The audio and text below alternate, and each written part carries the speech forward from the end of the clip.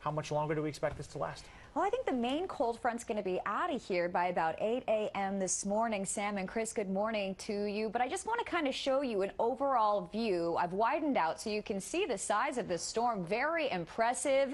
And the core of low pressure is actually going to move over the Bay Area as we head throughout the day today. And when that moves over, that's when we have that chance for thunderstorms. So you see the bulk here of the cold front starting to push east of the Bay Area. And this is the actual core that I'm talking about. This is going to come through later on today. So we will be watching for some thunderstorms for you. But what I love about this storm is that it's maintaining its organization, and it has not yet reached South Lake Tahoe. But by the time it does reach the Sierra Nevada, I think it's going to stay organized enough to potentially produce that 1 to 2 feet of snow that we have been anticipating and we really need. So that is the good news. We'll be keeping tabs on that for you this morning.